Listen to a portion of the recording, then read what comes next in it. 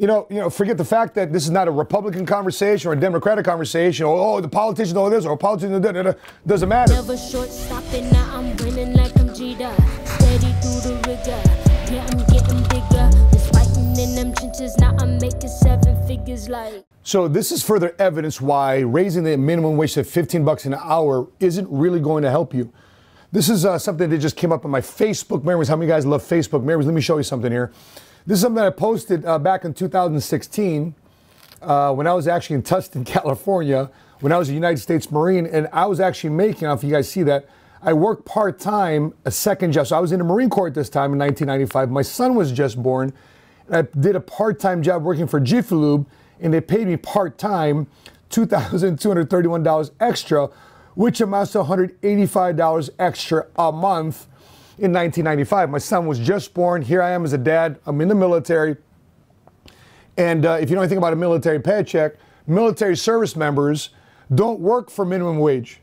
We actually work below minimum wage. So don't think this is some millionaire jerk that is talking about his wealth and money because he comes from a high place or comes from a different status in life than many of you watching this. Listen, many of you watching this YouTube channel right now, many of you watching our episodes right now are probably making a lot more money than me when I first got started in life.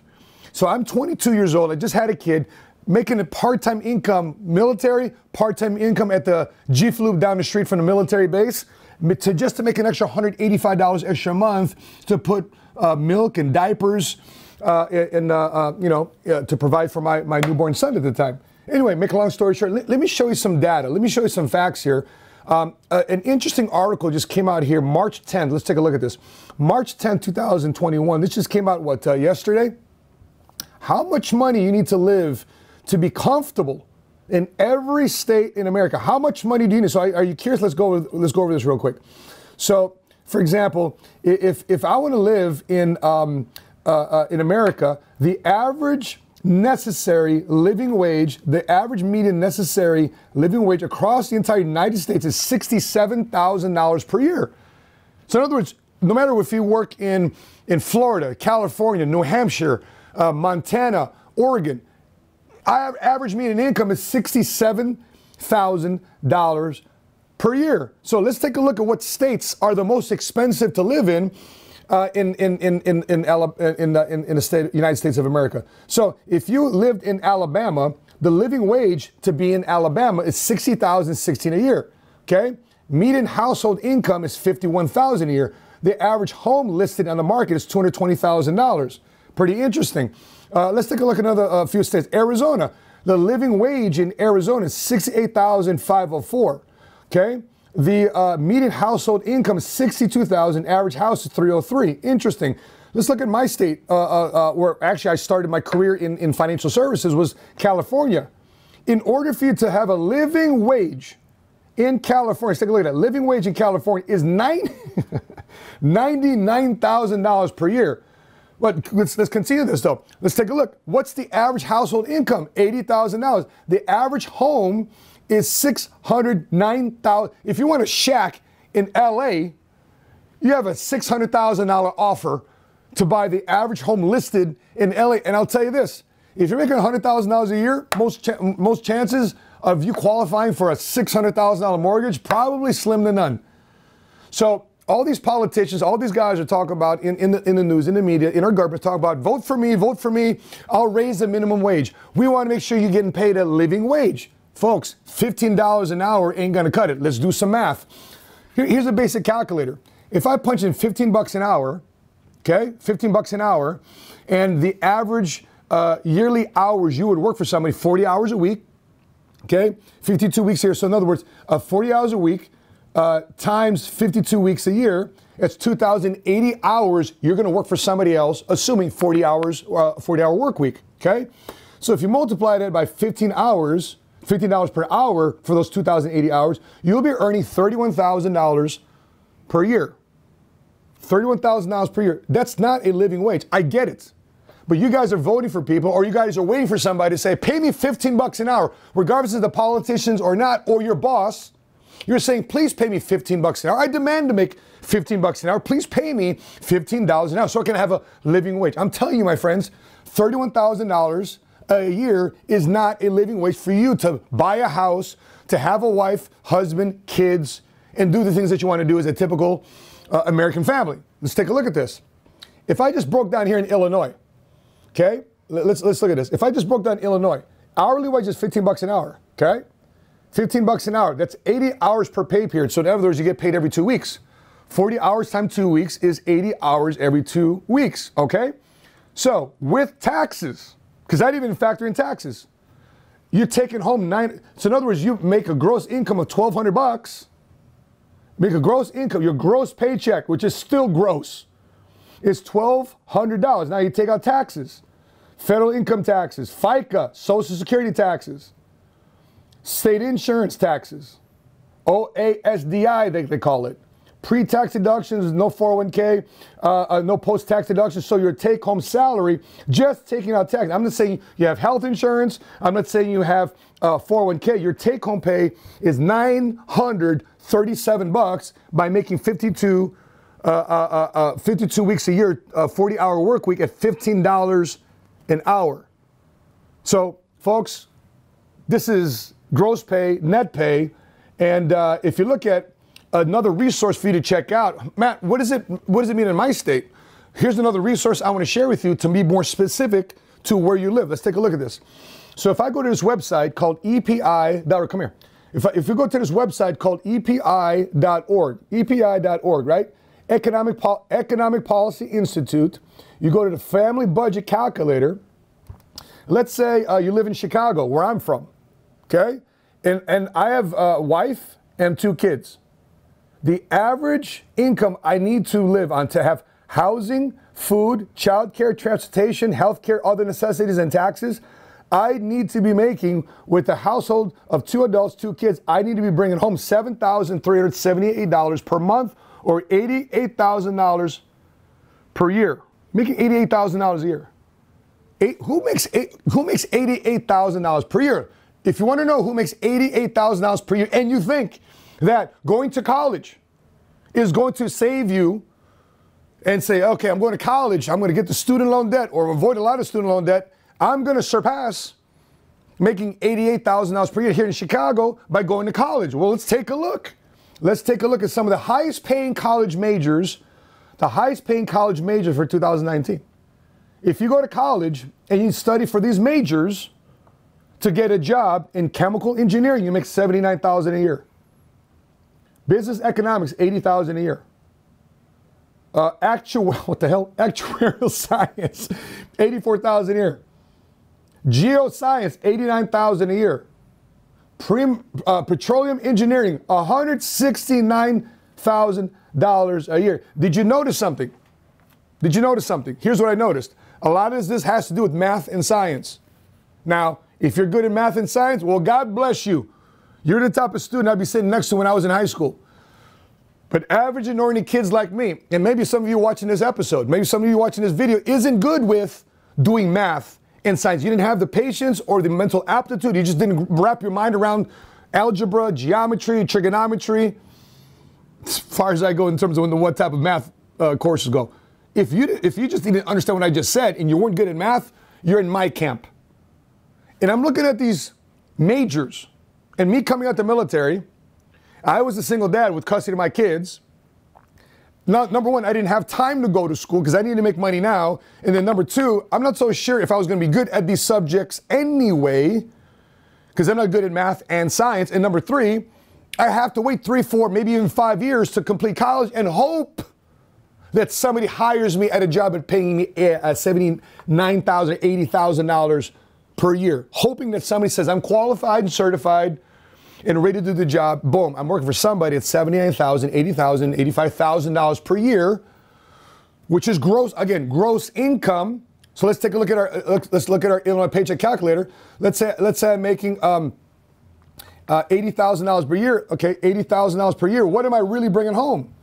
Okay, I'm bringing home basically every 2 weeks $2,395.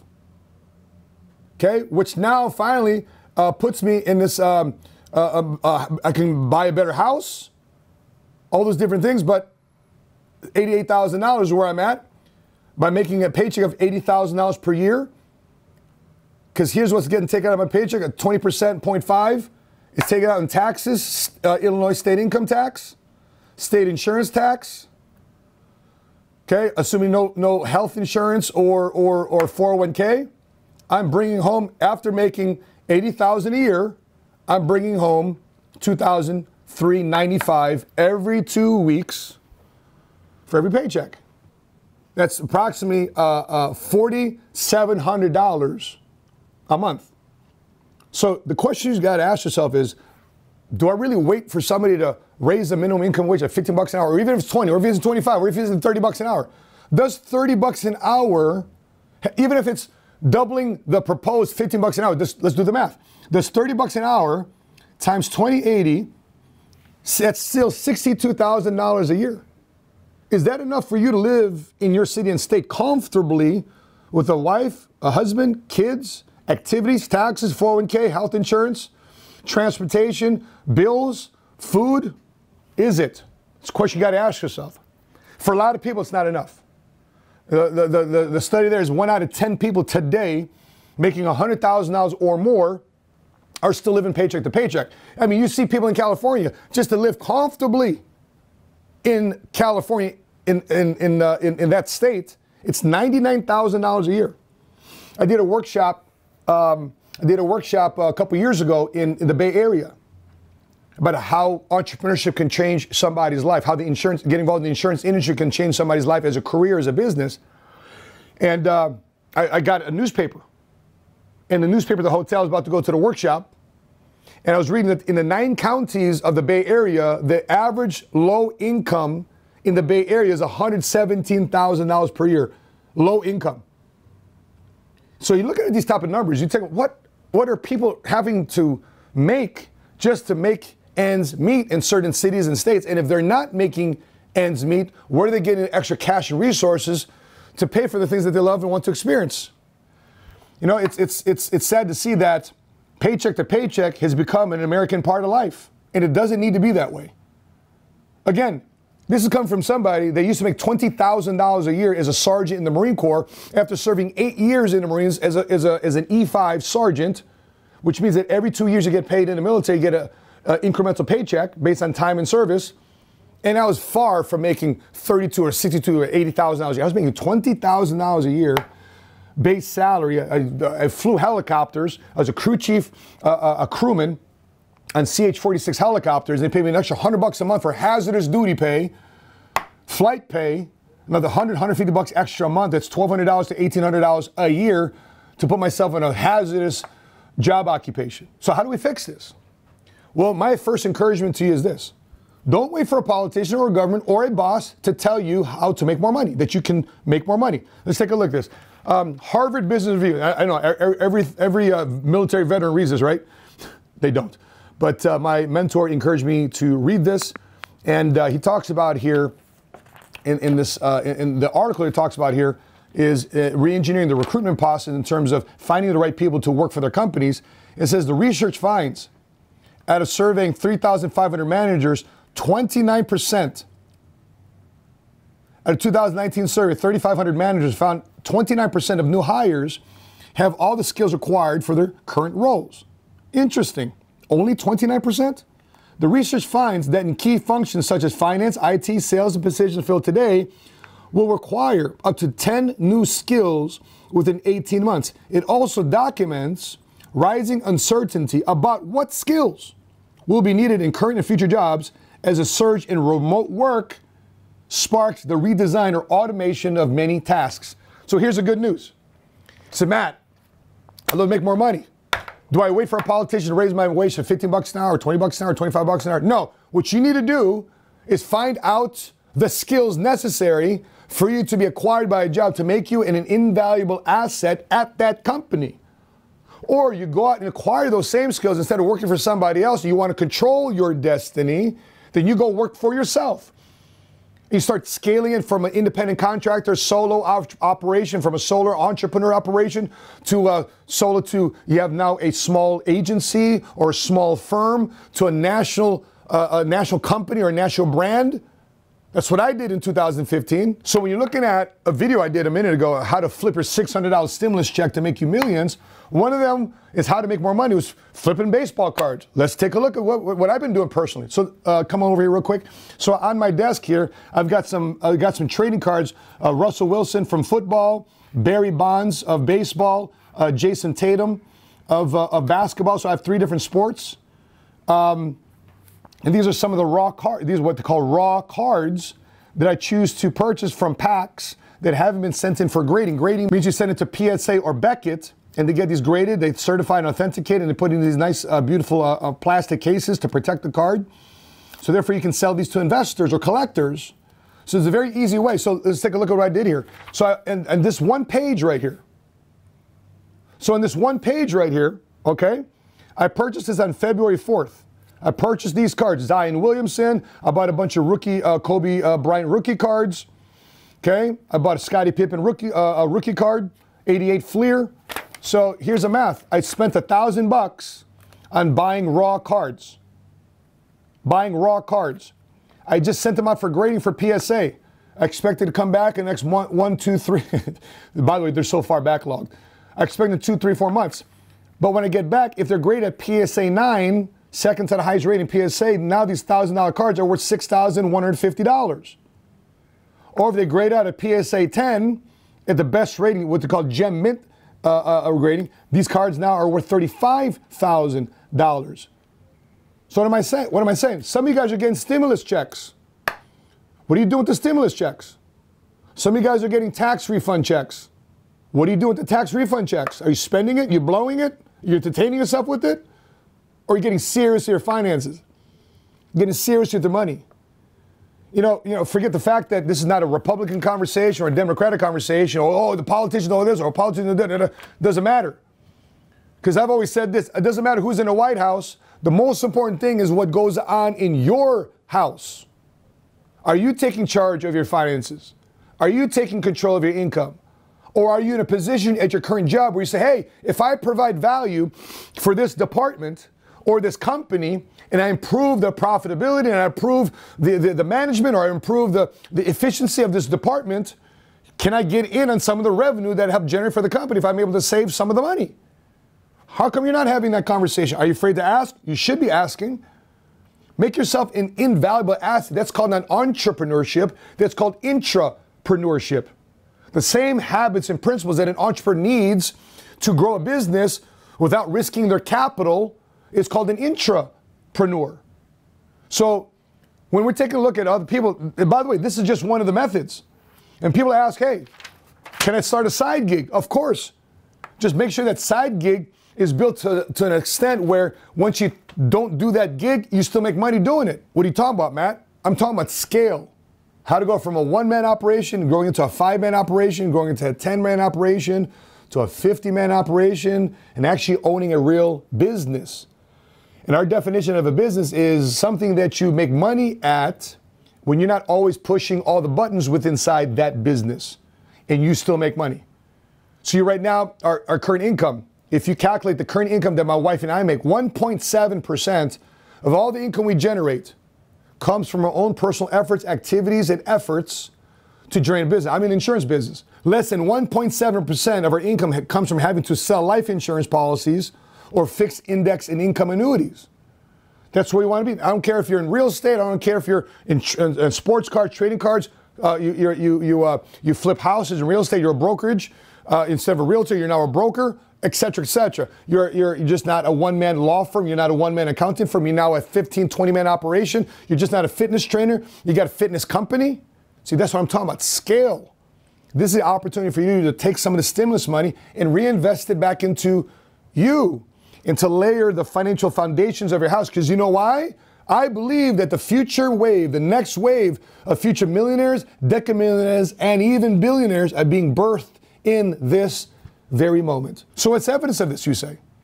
Well, we've coached people to come into the life insurance industry. Yes, the life insurance industry. People buying life insurance right now? Yes, well, current to Investopedia.com, the life insurance outlook for 2021 is very exciting. It's a hidden industry that's birthing a new generation of multi-millionaires, but nobody's talking about it. Everybody's talking about Bitcoin, everybody's talking about NFTs, everybody's talking about other things. They're not talking about what? Do you know what's funny about that? Nobody's paying to an old, outdated dinosaur, what the people think is dinosaur industry. Hello, the life insurance industry is very old, very established, and here's the thing, very rich and wealthy. Where we're giving access to the multicultural community that's been overlooked and been underserved. And we got a whole lot of people making money, and a lot of people don't know about it. Guess what? They're starting to get to know about it now. Let's take a look. Come over here. Some of our guys making money. This is the first 10 weeks of 2021. First 10 weeks of 2020 is $15,000 in 10 weeks part-time. Think about this real quick. That's $1,500 he's making part-time, okay? You do that over 52 weeks, he's on pace to making $78,000 this year. Isn't it over what the average income to be comfortable in many states is? Look at some other guys. Some other guys here making money with us. $21,000. What is that? That's it's on pace to making $109,000 in 2021. Here's another guy, a couple other guys that we're mentoring, right?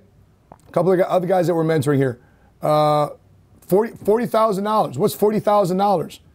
$40,000 is on pace to making $208,000 in 2021. Their own business, their own gig, they're calling the shots.